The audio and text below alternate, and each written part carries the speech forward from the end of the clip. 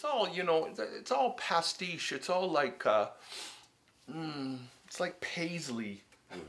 Yeah, You know, it comes back, but it was all the trappings. But the truth of it, I mean, I remember when I was doing Othello down at Stratford, it turned out that one of my high school classmates, who I hadn't heard of for years, lives in Stratford, and so we reconnected and we had some great talks and stuff. And she was a wonderful friend when I was a teenager, and we hung out a lot. She and her mom lived like in the apartment building next to O'Neill, and I'd go over there, blah blah blah. Everybody treated me nice, and then it was years later that I find out her mother was so worried that she would get involved with me that the minute I left, and it'd be bye, Sheila. The minute I left, boom, it was like the Spanish Inquisition. So when I was growing, I mean, you know, I'm a normal guy looking, you know, looking to spend time with girls, and there were no black girls in Oshawa, and everything I really needed to know about race and life, I learned by the time I was 8.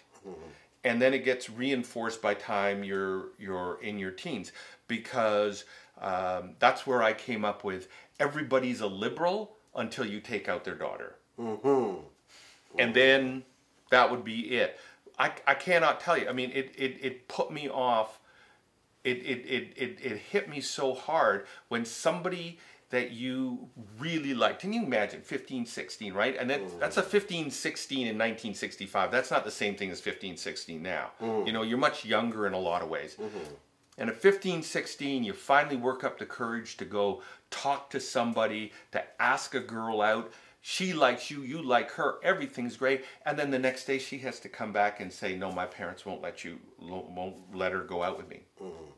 And the ones who did go out with me, the parents would kick them out of their house. So if you can just imagine, some 15, 16-year-old girl that you really care about is now on the streets. Like that. Because you're black.